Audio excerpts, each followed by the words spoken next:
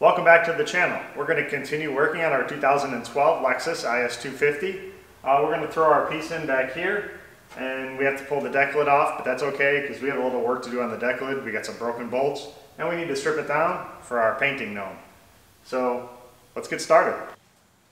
So we'll get the deck lid out of our way first. We only had it up here so that we can test fit it for our quarter before we welded it up, because it's always easy to check our gaps and get everything in the right place before it's welded, rather than try to make it fit after. So we'll set that off to the side. Now we're going to take our hinges out of the way. So we have to take our shocks off.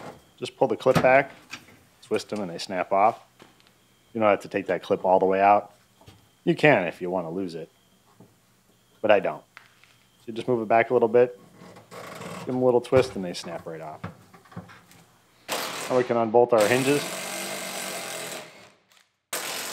There's two bolts that go through the package shelf, and then the last bolt all the way up in the front goes through the package shelf and the rear seat belt. So just buzz those out of there. And we'll give the hinges to the painting gnome. You can paint them up. Even though they all get covered, still want to make sure they're the right color underneath. Now we're going to scribe some lines where our old piece goes. There's actually holes punched in the lower panel and the upper panel, and if you line them up, it's supposed to be in the right spot. But I want to make sure that nothing's bent when we put our new piece up, so scribing lines just kind of helps me do that. And I don't have to worry about just the little holes. I have more of a reference point. Only takes a few seconds, so it's worth the extra effort. Now we're going to start grinding out all of our spot welds. We're just going to go ahead and use our die grinder and a die grinding disc just to mess with all the belt sander advocates out there, and they can start asking me why I don't use belt sander. But I am using hearing protection and eye protection, so take your wins where you can get them. Way to go, safety experts. There's a couple of spot welds that we need to drill all the way through, so we're going to drill them with our 1/8 inch bit first, and then we'll go back over them with our 5/16. Actually, it wasn't quite a 5/16.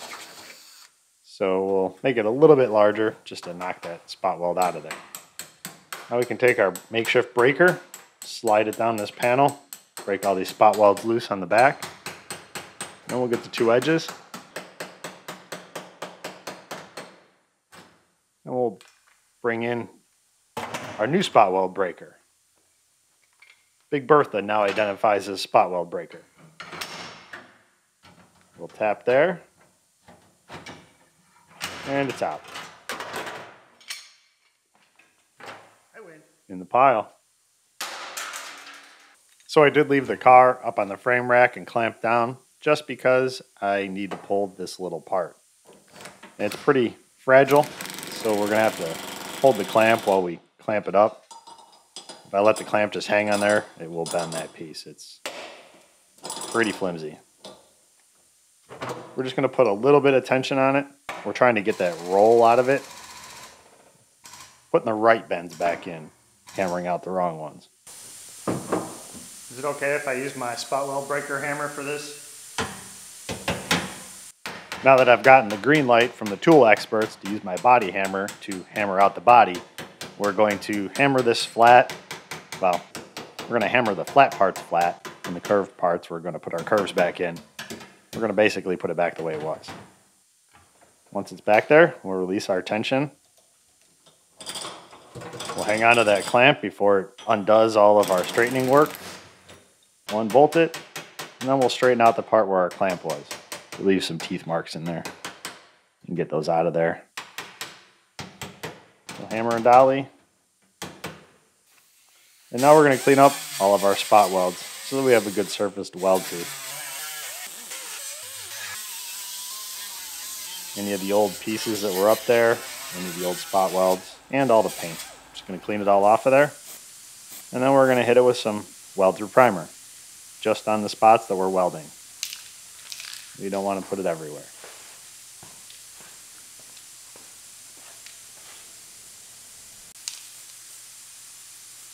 Get both sides.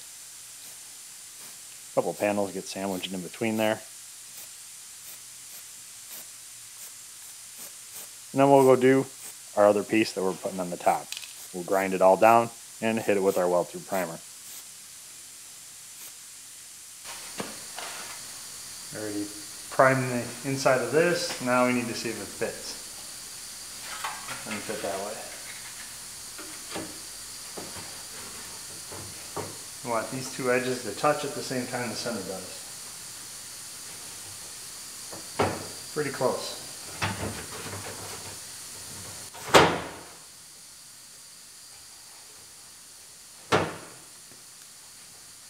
So we can weld it up now. I just want to make sure that I got this arc right, otherwise it won't seal on the deck lid. So, doesn't matter if it has a little bit of tension on it. The ends of these might be bent a little bit, So now that it's set in place, we have our scribe line lined up and all of our holes that the factory put in there. We'll start clamping everything up. We can start welding. We'll weld all over the place so we don't get one area too hot. And all of our welds are done. And in case you haven't noticed, one of our old employees has finally come back to work. He was at the Smurf commune, and it seems he has really immersed himself in the culture. Now we're going to take our fuel filler door off. It's riveted on. We need it out of the way. This one has a dent in it. Our original one doesn't. So rather than straightening the dent, we're just going to pop it off of there. That way our painting gnome can paint all inside of there. And then we'll throw our new one on there later, and he can just paint the outside of it. Now we're going to pull our taillight out. The wrong one, because it's for a 2008, and our car is a 12. And the evil capitalist at Scott's Lexus Emporium wanted it back so he could sell it. So we took all the screws out, and it didn't want to come out. So we're going to use our masking tape trick. Put a couple layers of masking tape on there, squeeze them together, and pull straight back. And that'll hopefully pop it out of its tabs. There you go. Didn't break anything. That Scott guy won't be upset with us. Now we can pull the passenger side out. We've already had this one out a couple times, but we need it out of the way so that the painting gnome can get in there. We're not giving that one back to the Scott guy. Now we can take all of our gauges off because everything's welded up and hopefully not going anywhere. It takes a little time to set these gauges up and take them off, but do you know what takes even more time? Trying to get the parts to fit after you welded them up and you didn't measure where they went. So I'll take the time to set up the gauges, get everything in the right spot before we weld everything up. And it's really not that hard. It's actually kind of fun. If you want to know how I know what gauges go where and how to measure it, let me know. I can make a video showing you how to set up these gauges on this Carliner frame rack, in case anybody has a frame rack from the 1980s, like I do. Well, it's actually not mine, but it's the one I use. Now that we're done welding, we have the grinding gnome grinding down our car. That's the noise you hear in the background. So he's going to grind all of our spot welds. We're going to strip down the deck lid for our painting gnome. Little wiggle and pull, and our tail lights come out. They're the reverse lights and the parking lights. Do your air side, unplug it, and unbolt it. Pop it out of there.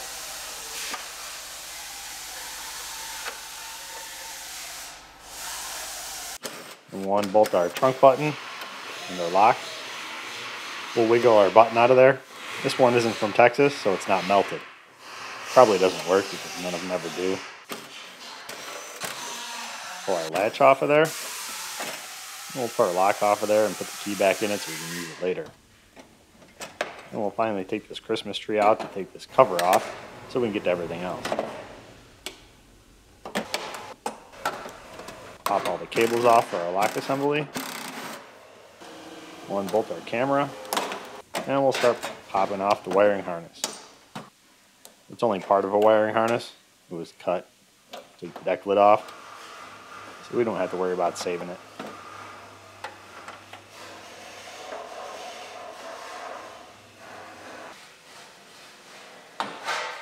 Now we can pop our finish panel off the back of our deck lid. Fun fact, this is about $700 from Lexus. Take our little paper covers off of there. And we'll fish our camera out of there. Pop our license plate lights out. And there's our broken license plate bolts that are available on any Toyota model that's had its license plates on for more than a year in the Rust Belt. We'll have to get those out later.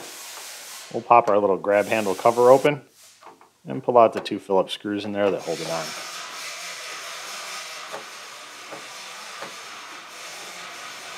At least with that finish panel out of our way, it gives us a little bit of a shoulder to work on with those bolts.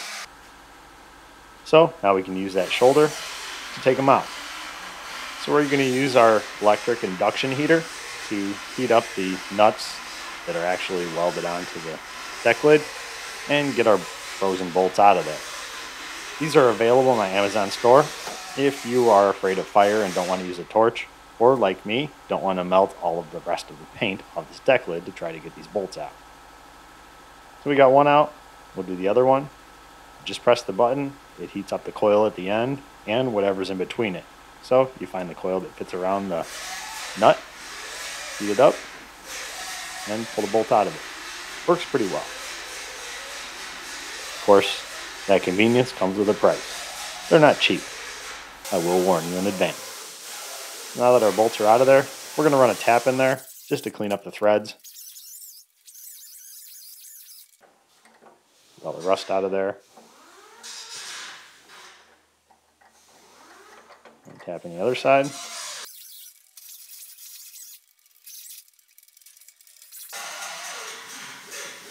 Then we'll run some bolts in there just to make sure our tap works. And we'll leave the painting gnome to put all fresh paint in there so that we still can't get our bolt in when we're done. Now we're going to pull off our Lexus emblem from our deck lid, which happens to be shaped like an oval, similar to the Toyota emblem. And it's actually for a reason. Some of these cars are sold as Toyotas in different parts of the world, so they make the same deck lid with the same cutout in the center, and they just put a different emblem in it. In case you didn't know, Toyota was thinking when they made their emblems. There's a couple alignment pins in the back of this emblem, so we're going to go around it and hopefully not knock those alignment pins off, otherwise we're never going to know where this emblem goes. Pull out our rubber baby buggy bumpers. And now we're over to our actual bumper. We saved some brackets when we took the bumper off at the junkyard because we're going to need them. So now we need to take them off our bumper.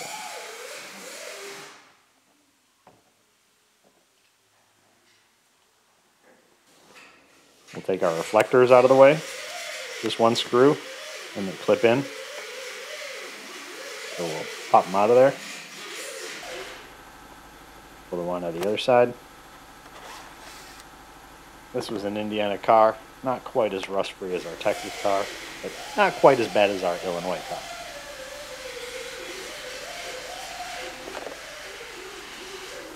We're going to pull these little, I don't know what they are, pieces. They're little plastic pieces. They really serve no purpose, maybe just to stiffen the bumper. But they're held on with 2 screws, so we'll buzz the screws out of there. And we don't need to take the clips off because the bottom of the bumper is a different color, so the painting gnome's not going to paint that. However, he did paint the inside of our car, so we're going to throw our wiring harness back in here so we can stop pushing this thing around. We'll flip it all in, we'll bolt in our bracket that holds our wiring harness in, and we'll push the grommet through the floor. We'll route our harness across the back of our body panel, flip it all in. Couple little plugs in the floor. I guess Toyota was anticipating a lot of leaks, so they left you a lot of plugs to take out of the floor to let the water out. Now we'll plug in our fuel door release. We'll bolt that in. Click. And now we'll bolt the wiring harness in on our passenger side. This is the reason our car wouldn't start. Push our wiring harness through our body panel. And we'll bolt down our radio amplifier, which surprisingly enough is still good even after being hit by another car. These things go bad if you look at them wrong. So now we'll plug it in.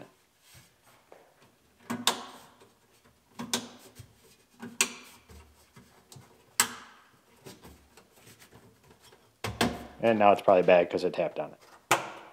Missed a rubber plug. Or two. Now, we saved our pile for a reason. We needed the nuts off of there for our antenna and a couple little plugs. Now I don't have to remember where they go. I had the pieces, I take them out of here, and put them directly back in the car. And we're going to put the bolts back in there too, so I know which bolts go where.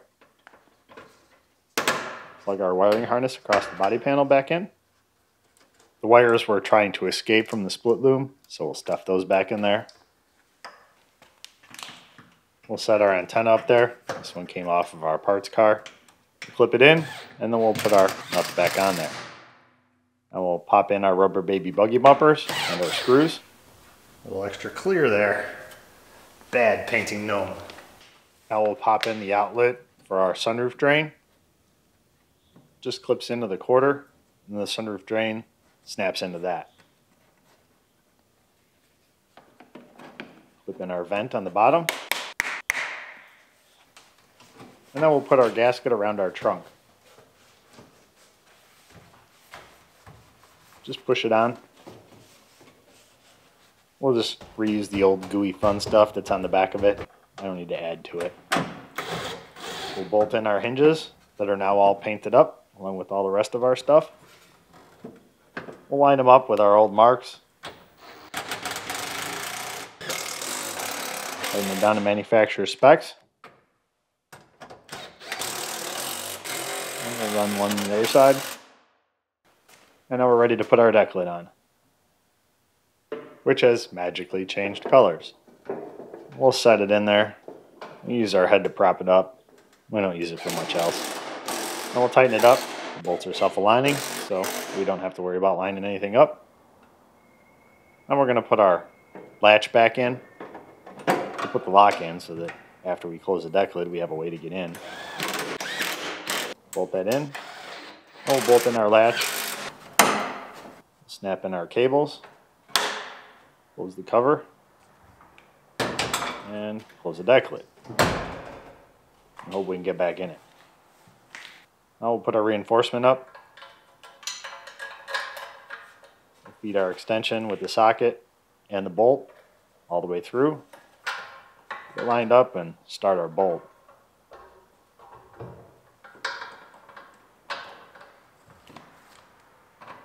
Won't tighten it all the way up just yet. Start the one on the other side. And then we can start playing our game of operation and trying to get the bolts in there without dropping them in the reinforcement. I got extras, so even if I do, it's not a big deal. Once we got them all in there, we'll tighten them up. I did change the little bumper end here because our used one was a little rusty. This one was nice and clean, so at least it has one nice one. A little scuff from where it landed in the pile, but still cleaner. It just bolts on. Can't change the other side because it's smashed. So now, since our painting gnome has been here and painted the inside of our gas door, we can throw our old gas door on. We'll start both of the rivets. There's just nothing worse than putting one rivet all the way in and then the other one not lining up. So we'll squeeze the first rivet knot until it breaks, almost until it's tight. Then we'll go to the other one. We'll tighten that up. That one we can go all the way until it's all the way engaged. So I guess I decided not to. We're going to go back to the first one. Snap it off. At the same time, kind of pull away with the riveter. That way you don't end up scratching the quarter and upsetting the painting gnome. I would have used the assault riveter, but the compressors were off and I didn't feel like waiting for them to fill up.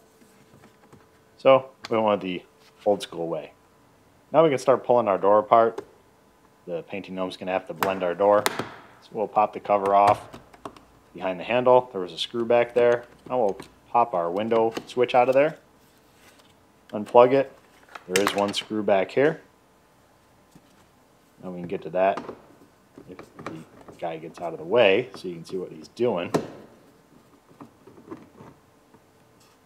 Then we'll try not to drop that in the door. A little wiggle and pull and our door panel comes off. We can disconnect our one speaker and our handle and our lock. Now we can unscrew our little bumper in the back here and take the rest of our door panel off. I guess that's what you'd call this. Basically just a cover for the back of the door. We'll pop that out of there.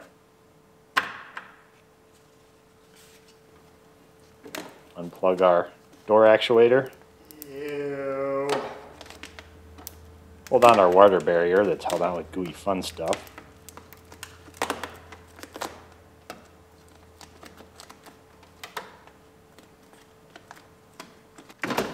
We can lower our window. We can pull the bolts out of our window channel.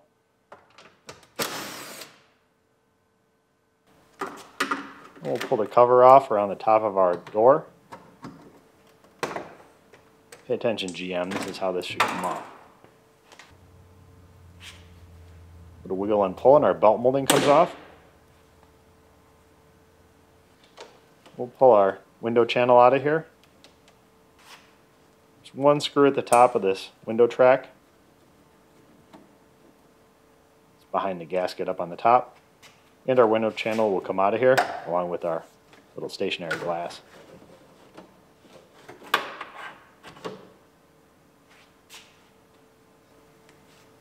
I'll pull the rest of this gasket out of here. So we're going to have to take this trim off the top so that we don't have any tape lines where that molding meets our door. Pop our outer trim off, a bunch of rivets, we'll just knock the heads off, and then drop the trim on the floor. Now we have to pull the rear door lock actuator off. It's also the door lock assembly. Because Toyota decided they didn't want to make any extra holes in the door, so they were going to use the hole that that lock actuator goes in to hide the bolt for the cover on the handle. So we got that cover off of there. There's one more on the front. Loosen up the handle. We'll loosen that up. We'll slide the handle back.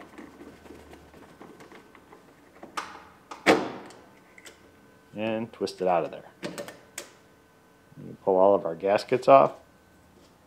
And our door is stripped and ready for the painting gnome. Now that the back half of the car is ready for paint, we're off to the front end. We're going to pull our front bumper off of here. This closeout panel, I think somebody's been here before because it only had about half the clips and the ones that were in there were all broken. So we're going to pop the centers out of there and attempt to save them. There really is no point because they're all broken. There's a couple of screw rivets in the end. We'll twist the centers out of there. Hopefully we can save these. We did.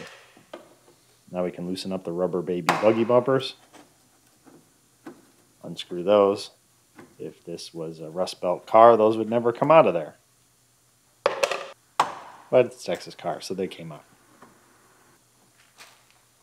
That clip was good. And there's one last bolt in the center for the grill, which is connected to the bumper. So now we can pry off our clips. Get behind them. The centers pop out to release the clips, but you can't really pull the centers out.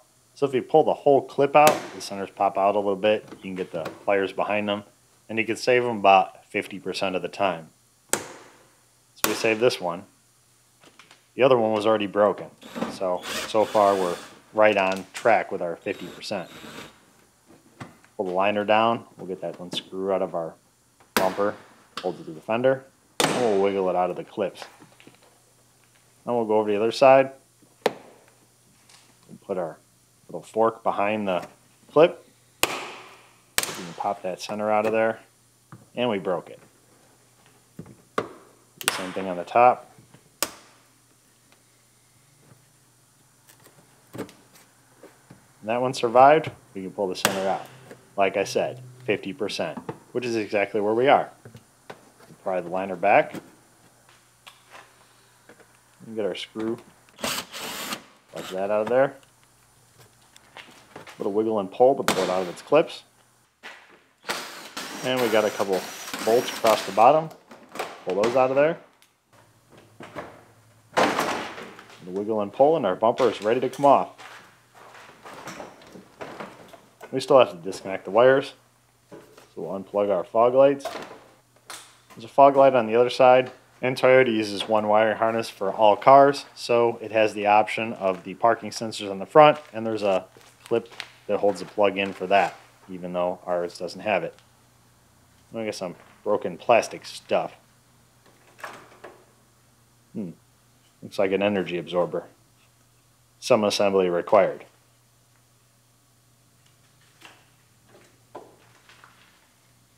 Alright. Go get the glue. We're going to have to put this back together in the pile.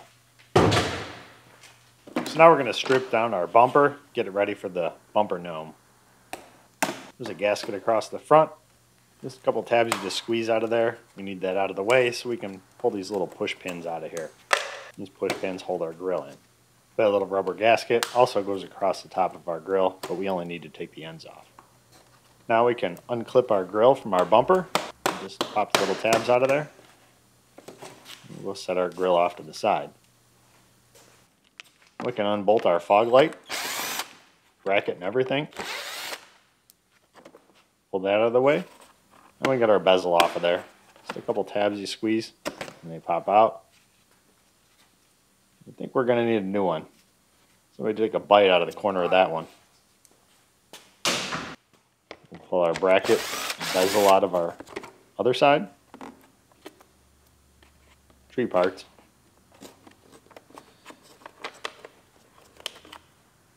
I don't know what that was. Squeeze the tabs. Pull our bezel out of this side. And nobody ate this one. We can reuse it. We'll pop the rest of our clips off of our bumper. And we'll pull our lower grill out. There's a couple push pins on it.